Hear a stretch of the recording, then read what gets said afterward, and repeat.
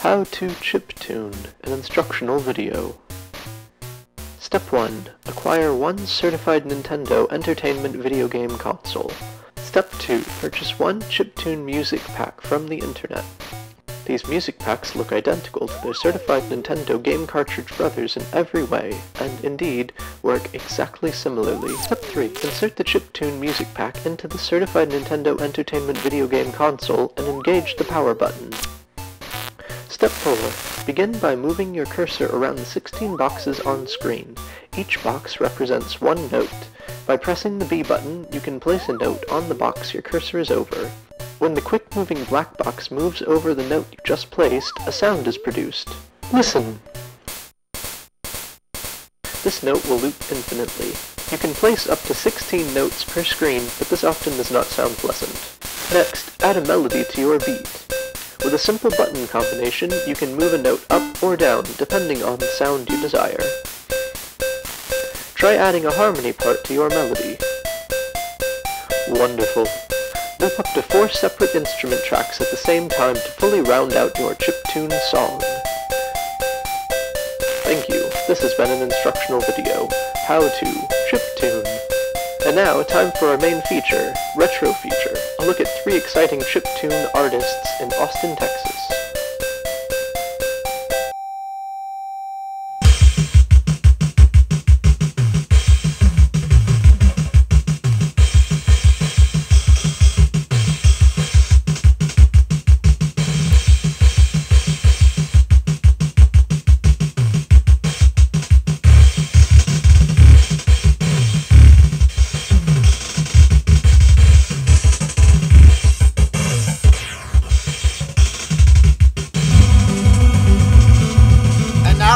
I can't recover this Game Boy now. It's like stuck in my disk because I overloaded the processor.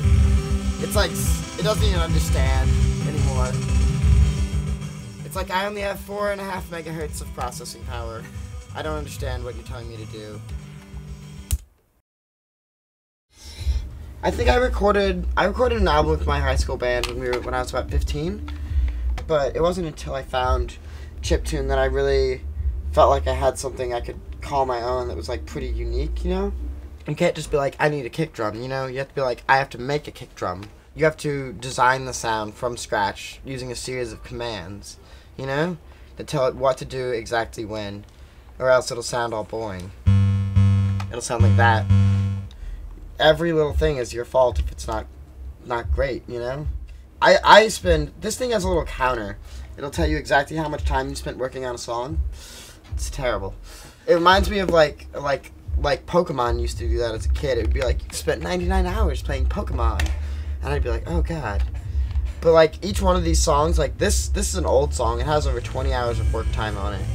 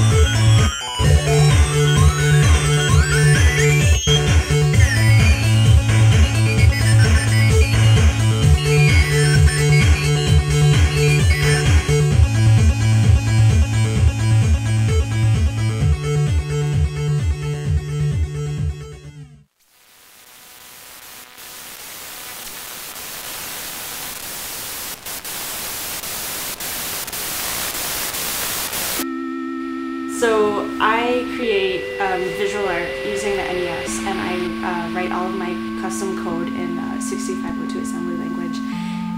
And I typically would show my art as a part of maybe a live music performance.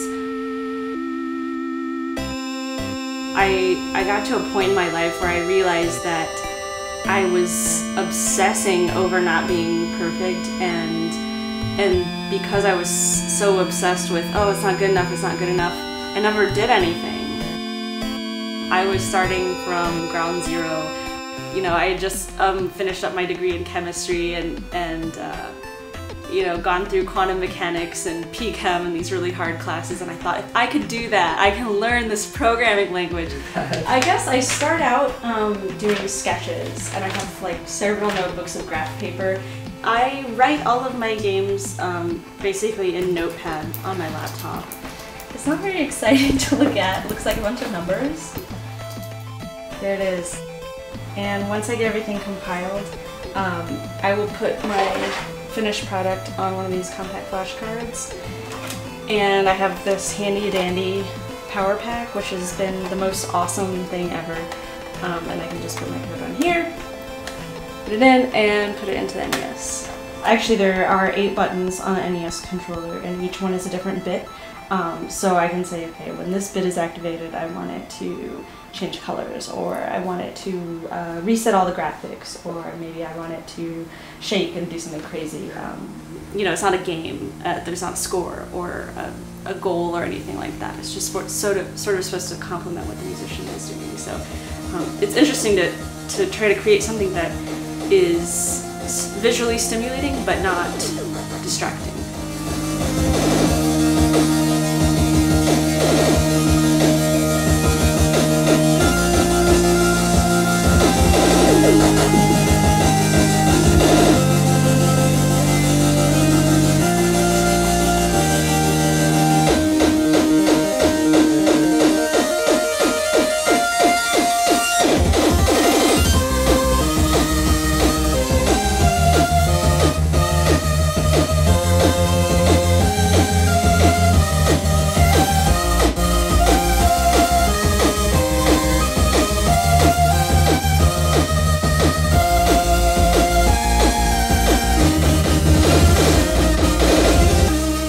So a lot of electronic music has the suffering problem that you're watching a guy doing something and they're not really moving that much and you can't tell what they're doing.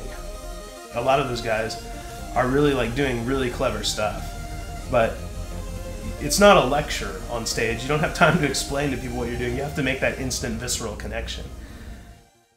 So yeah, this is the new guitar. It plugs over here into its little radio, and always usually the first thing I'll do at a show is I'll plug this thing in and it'll start blinking, and then I'll figure out how far away I can go and still receive a connection to it. So it's really far usually, but you know, I had that thing going. You jump out into a crowd and you start shredding. People know what the hell's happening. Yeah, there it goes. Yeah, it makes noise now. Playing shows seems to be the best way to get personal satisfaction out of music. You know, music is just sort of, it's like most art. It's just something you end up doing because it's fun for its own sake. And that's, you know, sort of got to be a factor about it. You have to enjoy the actual work of it because it is work. It's tedious and toiling to sit there and listen to the same song 5,000 times to figure out why that one note just doesn't sound right. And so, obviously, even if I never played a show again, I'd still mess with music. It would just be a thing that you would have to do.